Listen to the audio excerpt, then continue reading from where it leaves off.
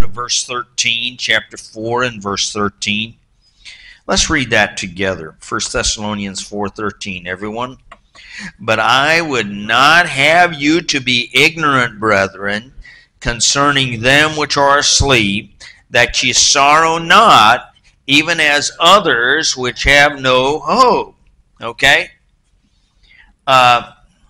So, we sorrow not as the world.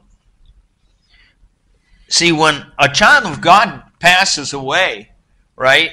When a child of God passes, that we're close to, right? We're close. How many have had somebody pass that you are close to? I think everybody in the room, right? Huh? You've had somebody pass and you cried.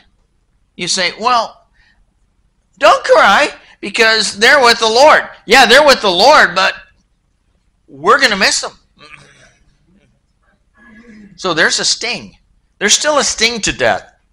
If you read 1 Corinthians 15, say, well, it says then shall be brought to pass the saying, there's no sting. So there's still a sting to death. We're going to miss them. But I want you to know, folks, we sorrow not as others which have no. Now, the people that don't have any hope, they're full of sorrow, man. That's they got nothing to look forward to. They're full of sorrow unless they receive Christ and get saved. But we sorrow not as the world sorrows. So, honey, you're going to see your mom again.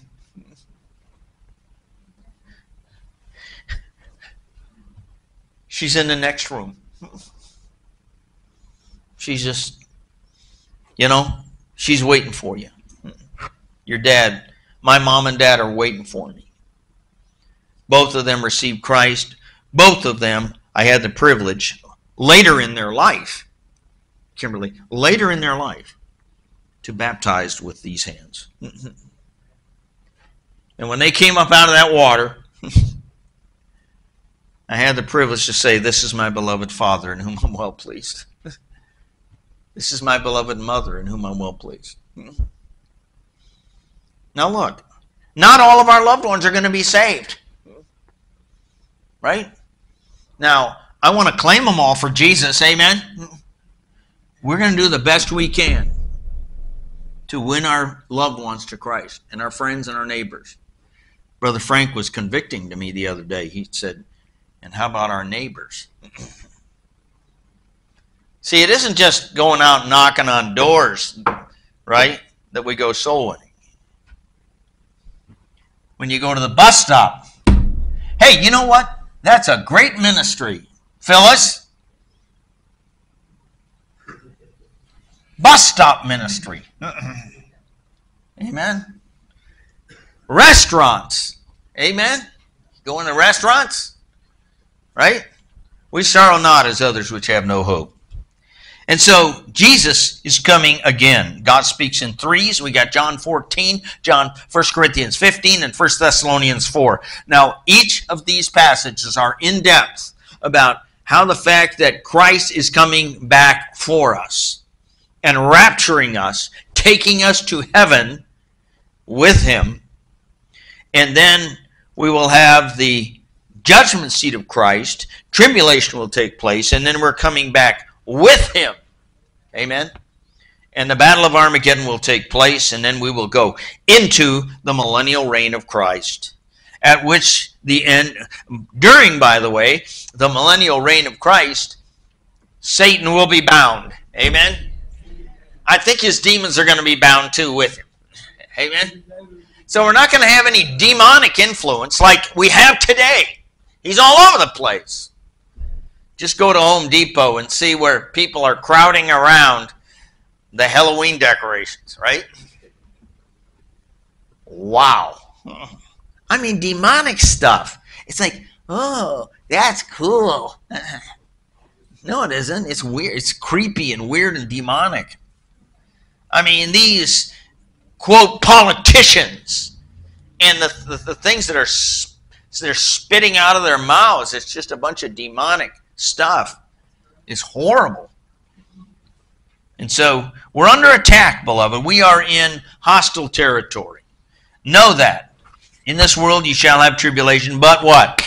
Be of good cheer. I have overcome the world. And so right now in the look at Israel, poor Israel. I've walked that land. I've been there. Those precious people. They're just precious people. The Jewish people. And they love that we come to their land. And I see these little girls in the military there. Young men, little girls, trying to protect their homeland. Someday they'll all be saved. Amen. Israel will be saved. They will turn to the Savior. They will know. They will look upon Him whom they pierced. And they will come to Christ. And they will be our brethren and our sisters. They'll all be Messianic Jews. Amen. And so we're going to take one of these passages, 1 Thessalonians 4, in relation to the second coming. Okay? 1 Thessalonians 1, 9 and 10. 1 Thessalonians 1. Every chapter, beloved, speaks to us of this rapture, of this second coming. Okay? 2 Thessalonians speak to us of course, we have two parts of the second coming, right? We have the rapture. That's where He's coming for His saints. And in the revelation, that's where we come back with the saints. Amen. He's coming back with His saints. And here it is, verse 9. For they themselves show of what manner of entering in, 1 Thessalonians 1:9. We had unto you, and how, here it is, there's salvation, how ye turned to God from idols. Amen. There was a turning there, wasn't there? Amen. Bob was talking about repentance this morning, right? Well, there it is. That's repentance. They loved these idols, and then they turned from the idols. But they didn't just turn from the idols. They what? To God, right? Okay. Now, it says they turned from idols to serve the living and true God. And to, let's read verse 10, everyone, out loud.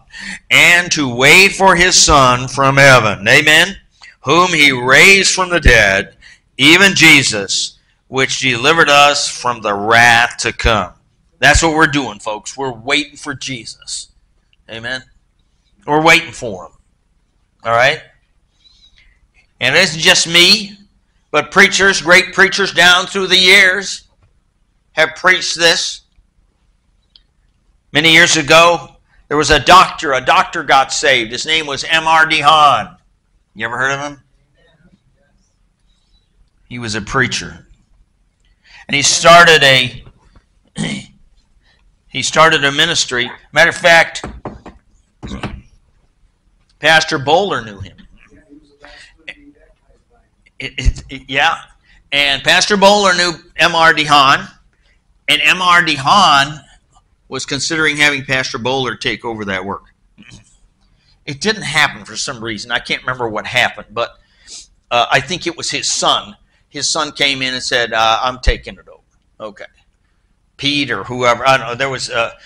There was a number of sons there, and they started Our Daily Bread. Now, the reason we don't carry Our Daily Bread right now is because Our Daily Bread is not what it used to be.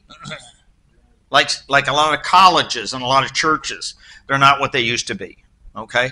So we have Days of Praise over here. You want pick that up, one of those, and would you pick one of those up? Days of Praise, and we have Call to Glory, which I write for it every couple of years.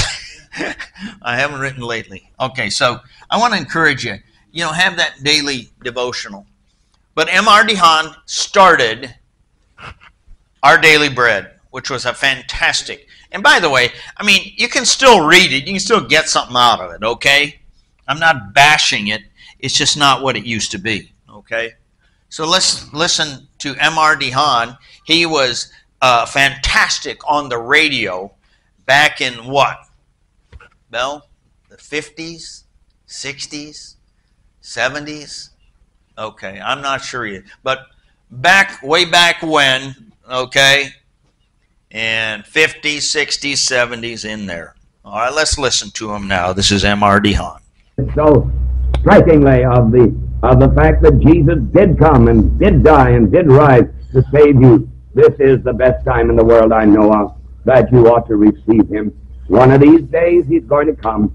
The Christians will rejoice, but for you who are left behind, it will mean only eternal doom. Some golden daybreak Jesus will come. Some golden daybreak battles all won. He'll shout the victory, break through the blue. Some golden daybreak he's coming for me. Will he be coming for you? That's good, isn't it? Music has always been a vital part of evangelism. Turn it off. Some men have been able to combine it. All right. Will he be coming for you? And M.R.D. Hahn was, he preached a lot on the second coming of Christ and the rapture. And so we serve the living and true God now. All right, chapter 2. Look at chapter 2, if you would. And verse 18. Are you there? 1 Thessalonians 2:18. Wherefore we would have come unto you, even I, Paul, once and again. But what happened? Anybody? What happened, James? Have you got it? You don't have it? No, you need to have your own Bible. All right, I'm sorry, I didn't mean to catch you at a bad time. Okay.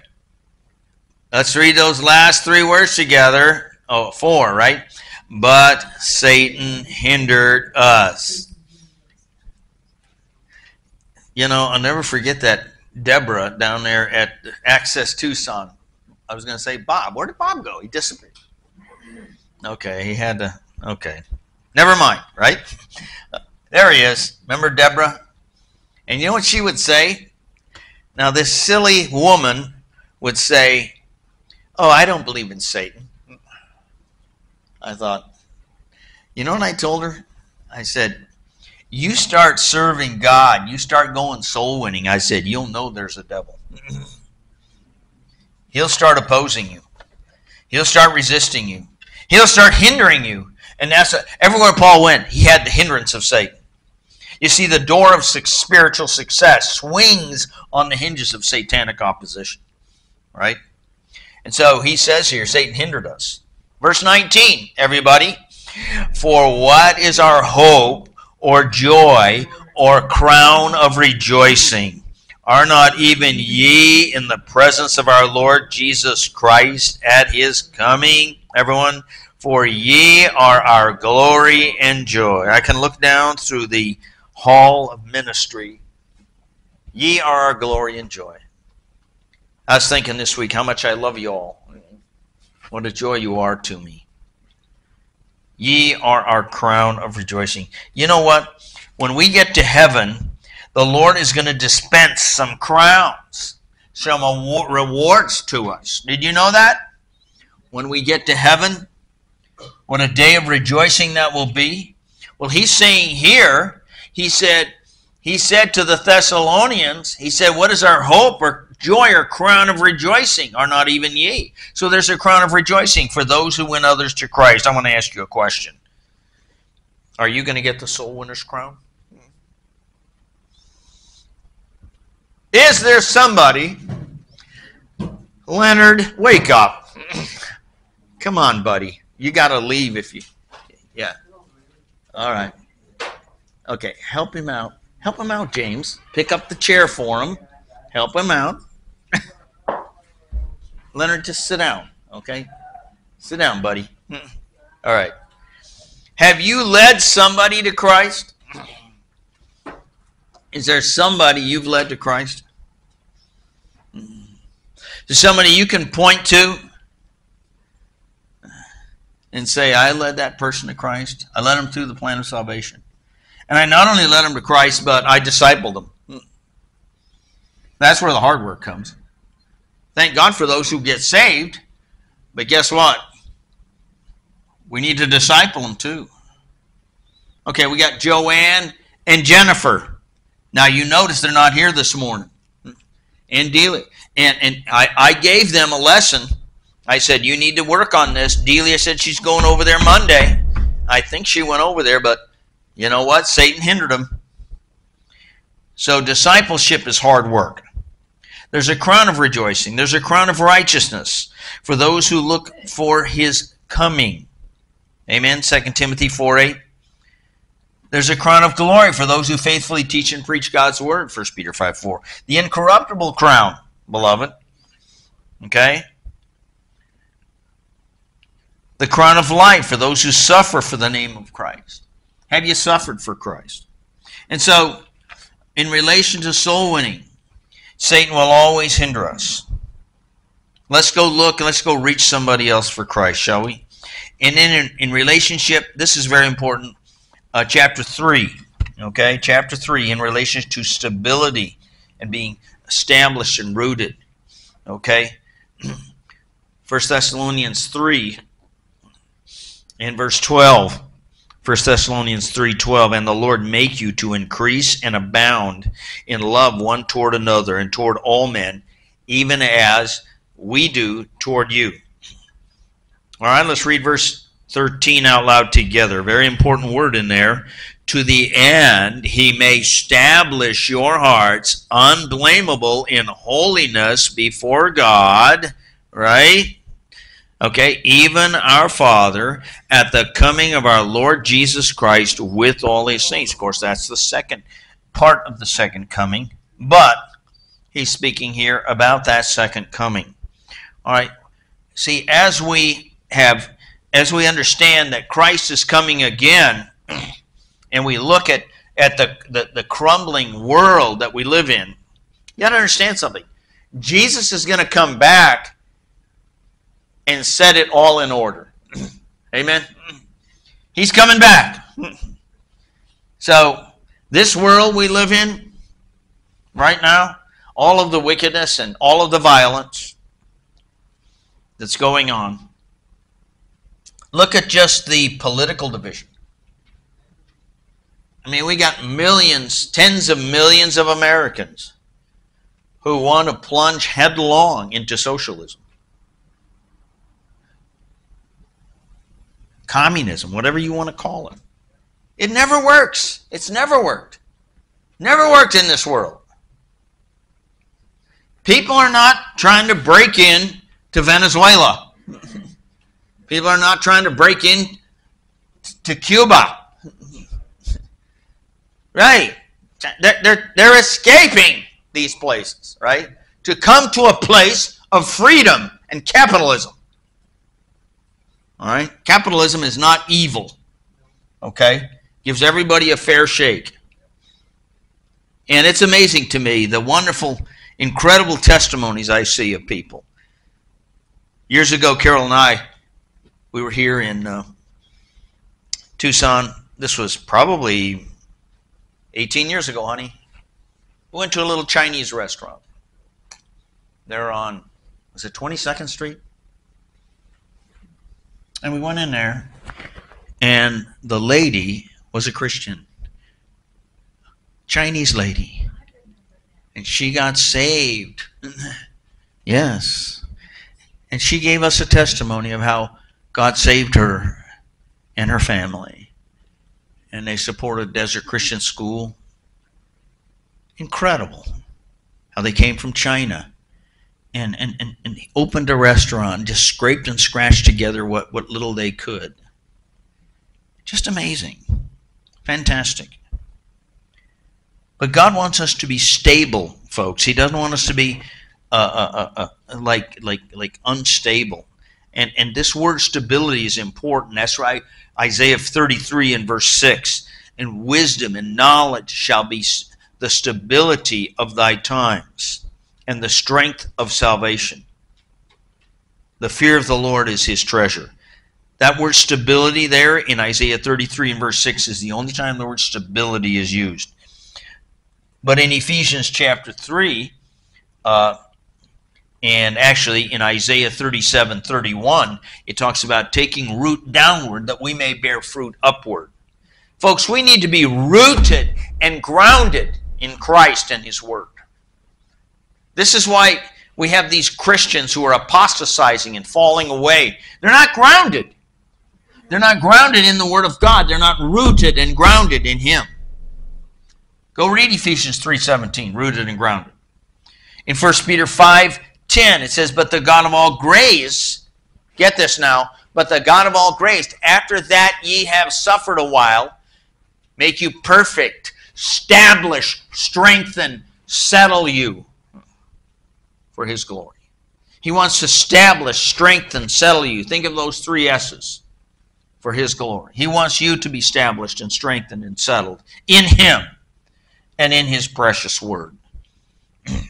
So, He wants us to have that stability in our lives.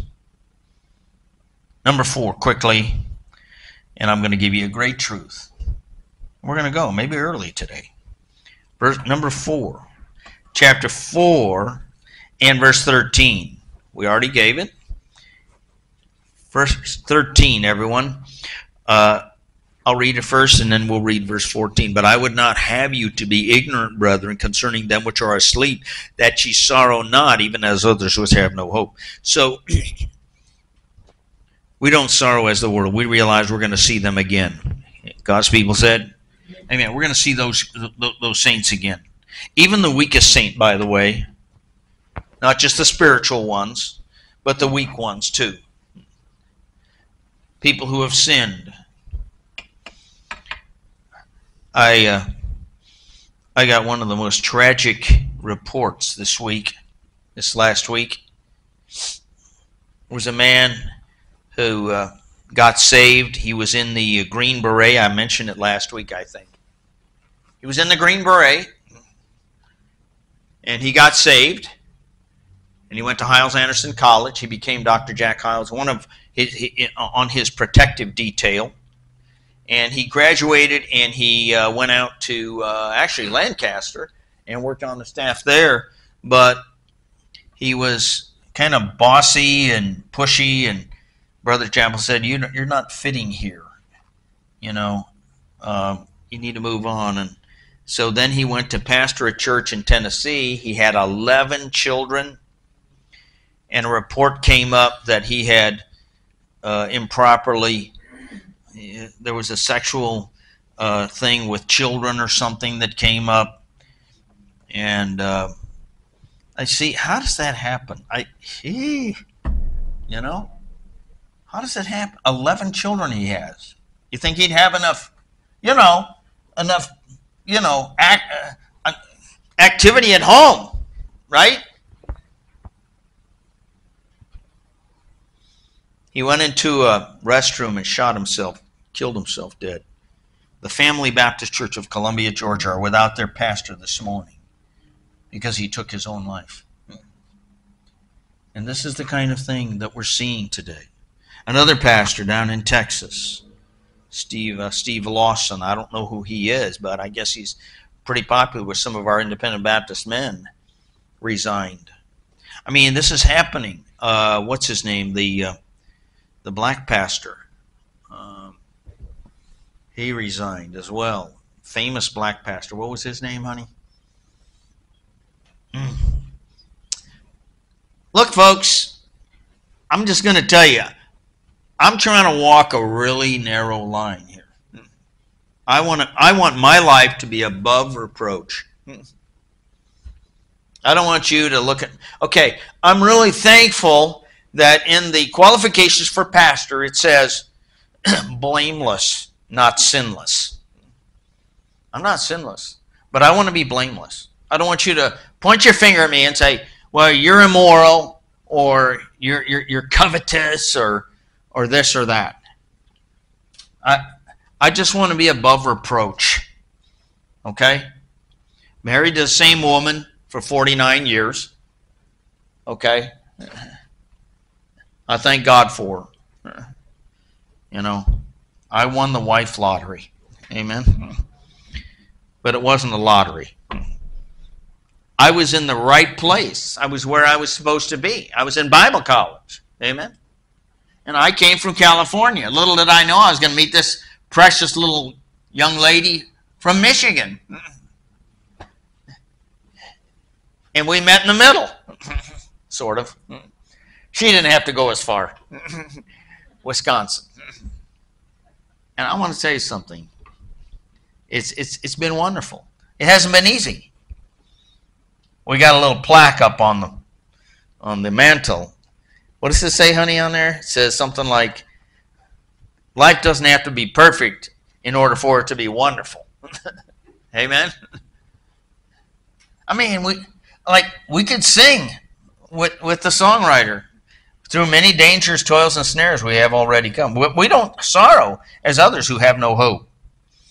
I want you to go to John chapter 11, if you would. Wherefore, I want you to see this. Verse 14. Let's read it together, everyone. For if we believe that Jesus died and rose again, even so them also which sleep in Jesus will God bring with him. Amen. For this we say unto you by the word of the Lord, that we which are alive and remain unto the coming of the Lord shall not prevent or literally precede, that's what that word means, them which are asleep. Everyone, verse 16. For the Lord himself shall descend from heaven with a shout, with the voice of the archangel, and with a trump of God, and the dead in Christ shall rise first. Well, that's half the rapture. Thank God there's another half. Amen? What does it say, verse 17, everyone?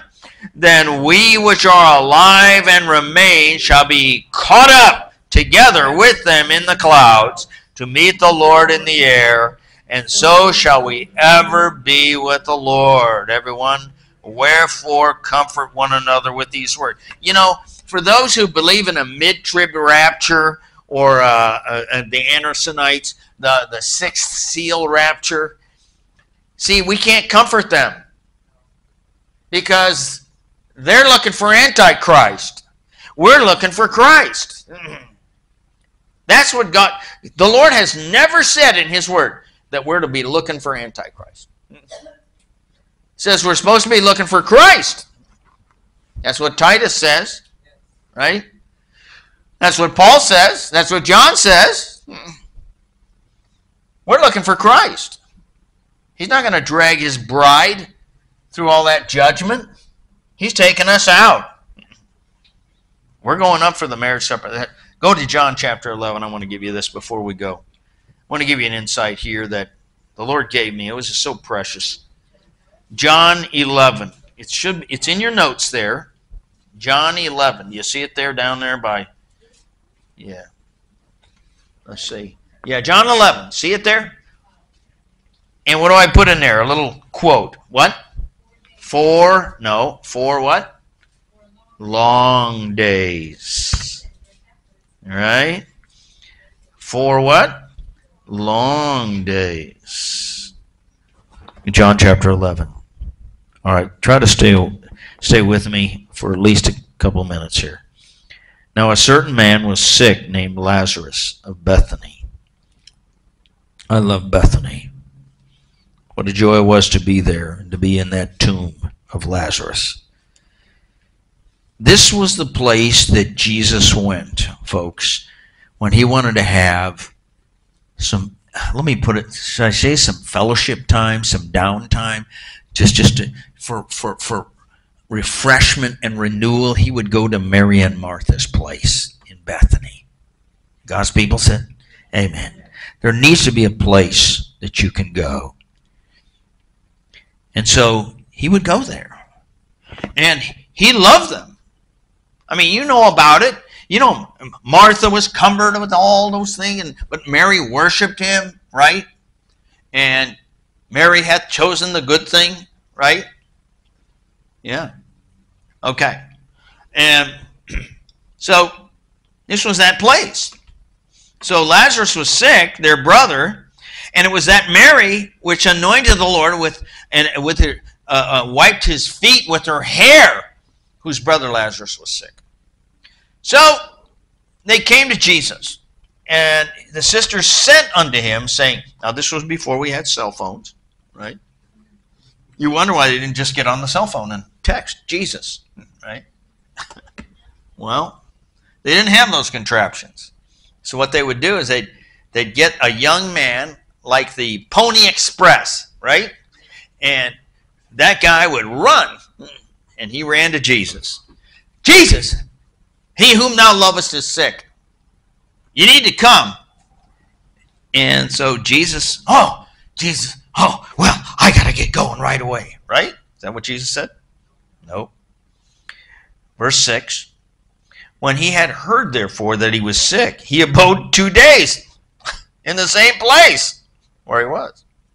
Then after that, he said, well, let's go to Judea again. His disciples said to him, the Jews have late have sought thee there. And so, verse 11, these things said he, after that he saith unto him, our friend Lazarus sleepeth, but I go that I may wake him out of sleep. Then his disciples, verse 12, said, Lord, if he sleep, he shall do well. Howbeit Jesus spake this of his death. But they thought he had spoken of his taking rest and sleep.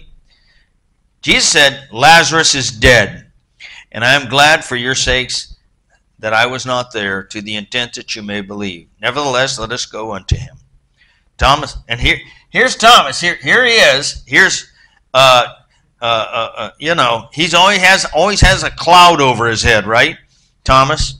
And Thomas said, which is called Didymus, let us also go that we may die with him. Boy, that's a real encouragement. Then when Jesus came, he found that he had lain in the grave 4 days already. Now, beloved, John 11 is a picture and a type of the rapture. Okay?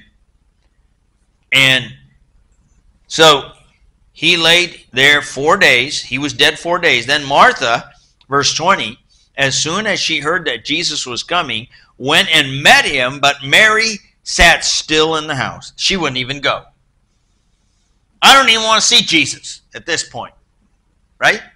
That's kind of her attitude. I'm not going. She sat still in the house. So Martha went unto Jesus. Those 4 long days, that's what I want to think about today. How hard it was for Lazarus, Mary, and Martha. While Lazarus, they wound him up, they put the spices on him, and they laid him in that tomb. I've been in that tomb. You go way down these steps.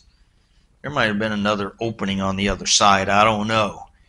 But we went down about 50 steps down into that tomb.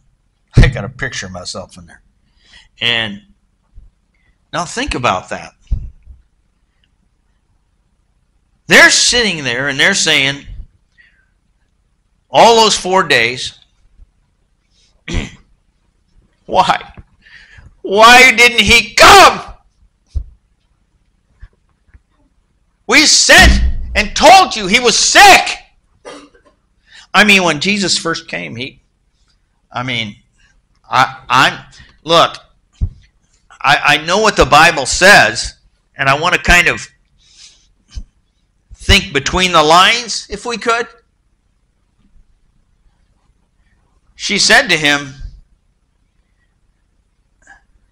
then said Martha unto Jesus, Lord, if thou hadst been here, my brother had not died. I'm sure also, why didn't you come sooner? Right? He's dead. He stinks. Where have you been? Let me ask you a question. How did it turn out? We all know how it turned out. Amen? And we're all tempted in our time of suffering, a time of sorrow, a time of need, to say, where are you, God? Why are you leaving me down here suffering like this? You know what? It always turns out for the child of God. I yell at God. Not when anybody else is around. I yell at God. I cry out to him. Psalm 107. Go read it. I love Psalm 107. And then Mary. When Mary came, saw him, you know what?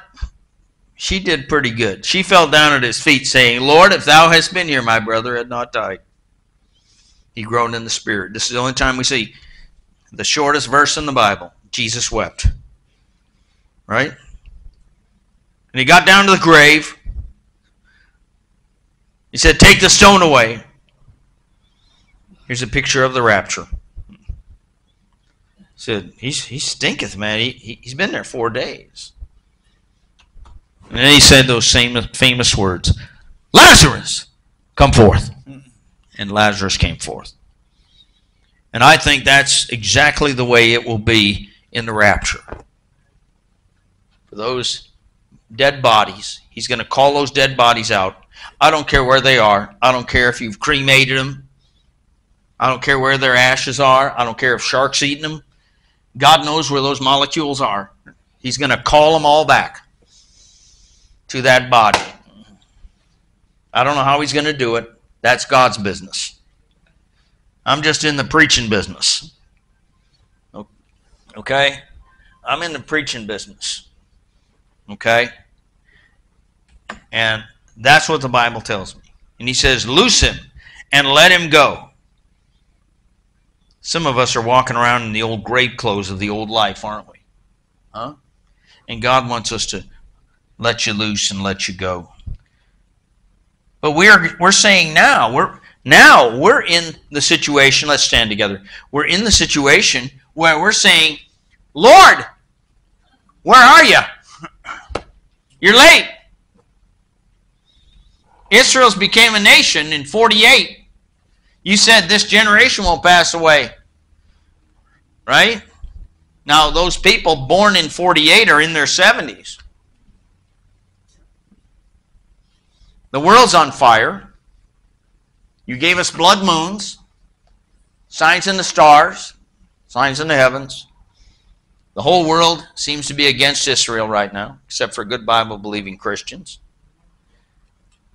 Lord, how long? Revelation 6:10, those martyrs say, how long, Lord? Right? And that's what we're saying. You and I are prophetically in those 4 days. Our loved ones have died. And the world is on fire. Earthquakes, famines, floods, pestilences, signs in the heavens, signs on earth. Everything's ready and right for the coming of Christ. So where are you? Let's say it together. Even so come, Lord Jesus. I'm ready. How about you? I'm ready. Now look, folks, I didn't always have this attitude. My attitude for the first 40, 50 years of my Christian life is, Lord, hold off. Don't come yet. We want to win more souls. We want to serve you. We want to set the world on fire. I'm ready, Lord. I put some time in for you. I know I've failed. I know I've stumbled and fallen. But Lord Jesus, we've tried to be faithful. We're ready for you, Lord. Please come. Even today.